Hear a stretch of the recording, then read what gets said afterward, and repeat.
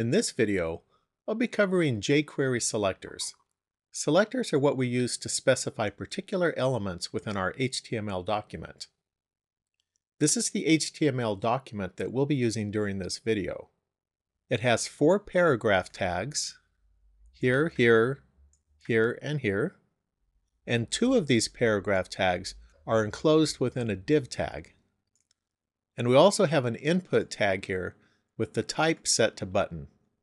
And this input tag also uses an ID attribute, and we have this set to test button. So now let's go over and add our JavaScript code. As you recall from an earlier video, this is our basic template that we use, and all of the code that we're going to be using goes right into this area here. So to specify our selector, we use a $sign followed by a pair of parentheses. And the selector goes inside the parentheses. The selectors that we are going to use are just a string of text, and in JavaScript, you enclose text strings inside quotation marks. So you can use single quotation marks like this, or you can use double quotation marks like this. Then we type the selector inside of the quotation marks. This will specify all div elements. If you're familiar with CSS selectors, then you should be very comfortable with these selectors. I'll go ahead and paste in the rest of the code that we're going to use.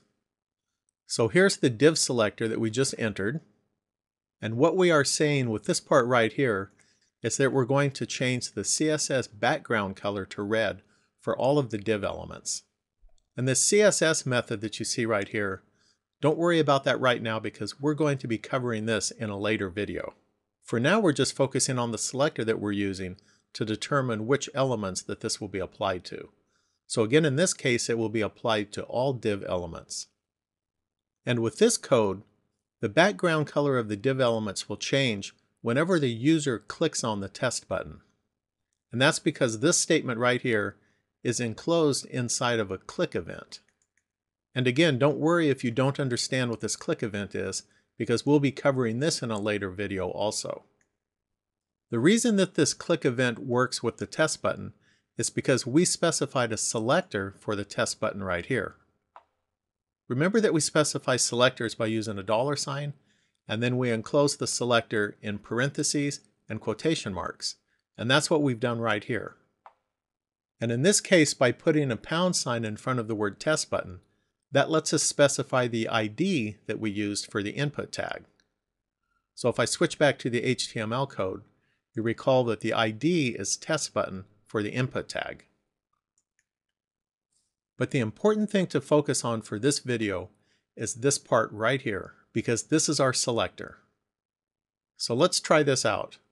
I'll save the code and then I'll refresh our browser. Here you can see our test button and then our 4 lines of text that are enclosed in paragraph tags. And as you recall, our first 2 paragraph tags were enclosed in a div tag. So when I press the test button, the background color changes for the entire div. So let's go back over here and change the div to P, and this will select all of the paragraph tags. So now when we press the test button, the background color changes for all 4 of our paragraph tags. And you can also specify multiple elements inside a single pair of quotation marks by separating them with commas.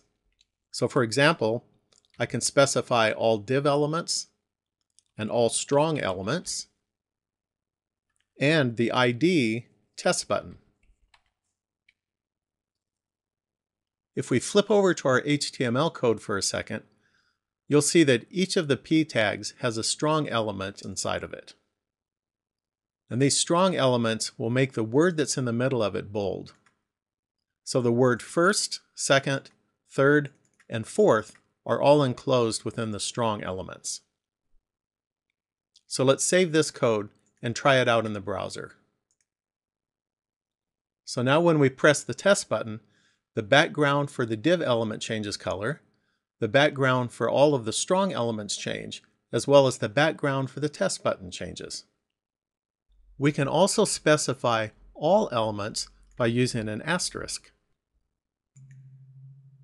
So now when I press the test button, the background color of everything changes. And we can also specify a child selector. So I'll show you how to do that. If we type div to select the div elements, and we follow that by a greater than sign, and then I'll type p for the p elements, this says that I want to select all p elements that are children of div elements. So let's try this one out. And now when we press the test button, the background only changes for the first two lines because only the first two paragraph tags were inside of a div tag. And so these two paragraph tags are the only children of the div tag. And we can also specify the first child element. And we do that by following the p with a colon, and then type first dash child.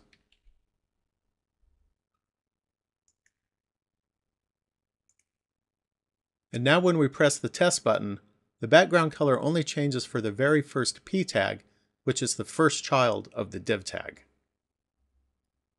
And we can also specify the last child tag by changing the word first here to last.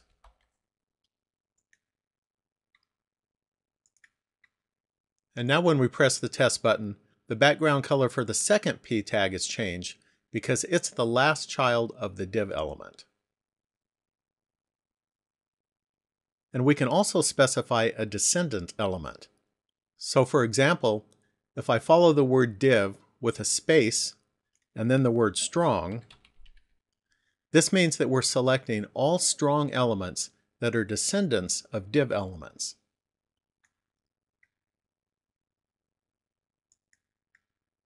So when I press the test button, the background changes for the two strong elements that are descendants of the div element. I can also specify every other element of a particular type by following it with the words even or odd. So for example, if I type p to select the p elements, and then follow that with a colon, and then type even, this will select all of the even p elements. So when I press the test button, every other p element is selected. And the first line is considered as element 0, so we have to start counting 0, 1, 2, and that's why the first one and the third one are selected when we use even.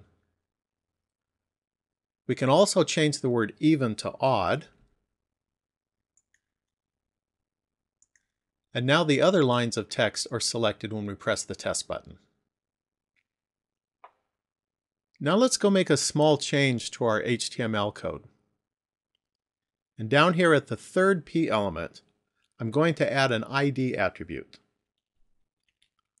And I'm just going to call this third.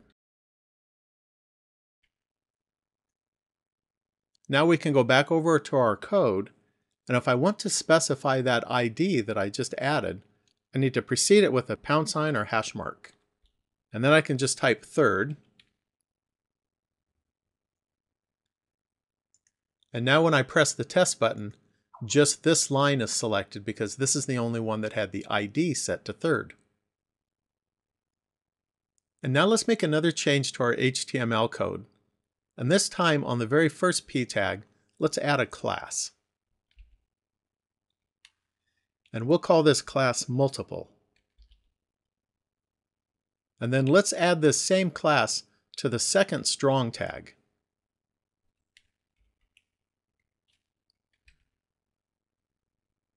So now to specify a class, we start that out with a dot and then type the name of the class.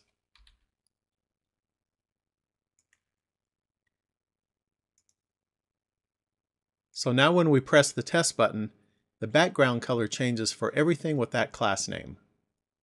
So now we can also specify that we are only interested in strong tags that have a class attribute of multiple. So we can do that by typing strong, followed by a dot, followed by the word multiple. And now this will only select strong tags if their class attribute is set to multiple. So now when we press the test button, the background color is only changed for this strong tag since it's the only one that has a class attribute set to multiple.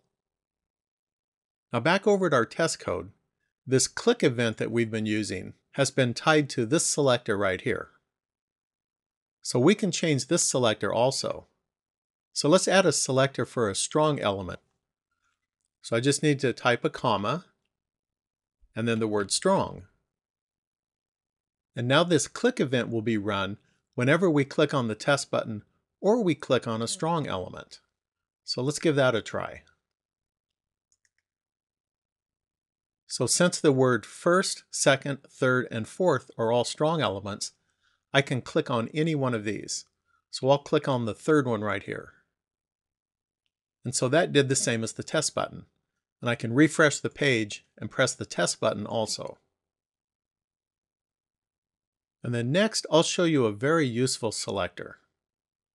So let me delete all of this here. And for this selector, I just type this. And the word this is not considered a text string. It's a key word, so do not use quotation marks with it. The word this refers to whatever brought us here. So if the user clicks on the third strong element, for example, then the keyword this refers to the third strong element. And if the user happened to click on the test button, then the word this refers to the test button. So let's try this one out. So if I click on the first strong element, only the background color for that one is changed. Because again, when I clicked on the first strong element, the word this referred to the element that brought us here, which was the first strong element. So now I could click on the third one, and the background color for that will change, or I can click on the fourth, or if I click on the test button, then the background color for that will change. So the word this is a very useful selector to use. But just remember, do not enclose this one in quotation marks. Now, there are also other selectors that were not covered in this video, but you can go to jQuery.com to learn more. Well, that concludes this video. You can find the sample code used in this video at littlewebhut.com. Thanks for watching, and please subscribe and leave a comment.